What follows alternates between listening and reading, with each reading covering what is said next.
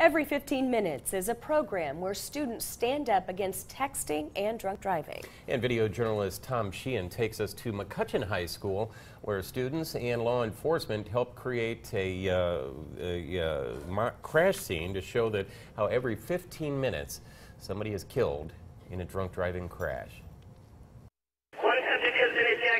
Are you okay?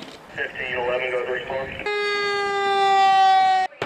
2 cars will be involved in the accident, and we have emergency responders that will be here, police officers dispatched just like it was a real accident happening. There'll be smoke, there'll be fire trucks, there'll be police cars, sirens. It's about as real as we can possibly make it without it being the actual thing.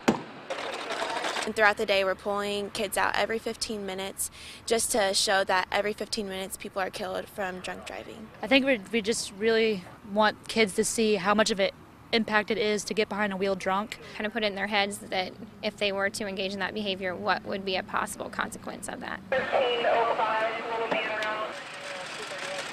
It was very serious, and it made me realize, like, going behind the wheel, it really makes you aware to put your cell phone down or not to drink and drive.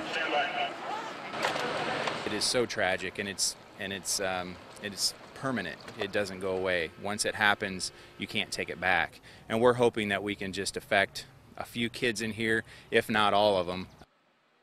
And that's video journalist Tom Sheehan.